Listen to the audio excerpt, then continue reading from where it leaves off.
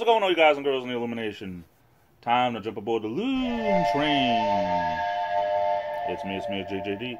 JJ, the Illuminator here. Also known by almost countless other aliases and nicknames, but we won't get into that right now.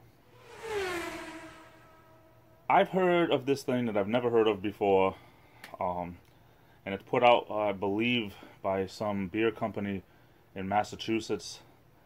But it's beer inspired by and including Dunkin coffee. Now this is like the craziest thing I've ever heard when it comes to fusions, okay? Now I know that they make beer out of different things. There's one of my favorite places in New Hampshire called Woodstock Station. They have a beer brewery there, and they do this thing with oatmeal stout, they call it. I'm not a fan of that beer, but I know how many people would think of oatmeal when they're thinking about beer, but it's very, very popular. Not for me. Tried it back in my salad days. Didn't care for it. But then again, I've never really been a beer drinker. But Dunkin beer is a little bit more about it.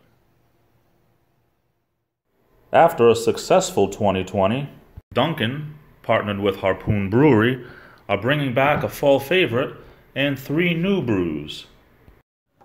They brought back the pumpkin spice latte and the 3 new ones, blueberry matcha tea, maple cream blonde ale, and midnight American porter. Now, you know, I'm really not sure if this is my type of thing. I mean, you have a lot of people out there, they're coffee people, day in and day out. You have a lot of people out there that they love their beer, it's their favorite thing in the world. But if you ask me, this is what I'd probably do. So, whether this would be something you would like or don't like, you have to admit, most of you, like me, will probably think that it's kind of a weird combination, but I guess that's America, right? We just put all kinds of weird stuff and we call it a recipe. Anyway, I'm off to the races. I love you all.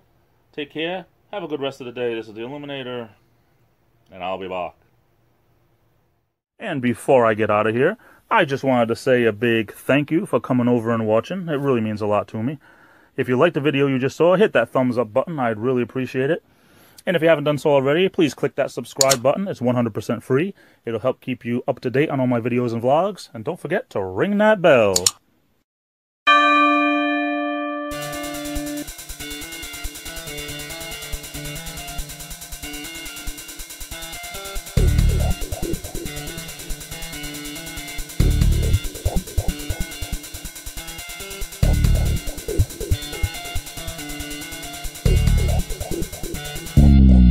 Game over.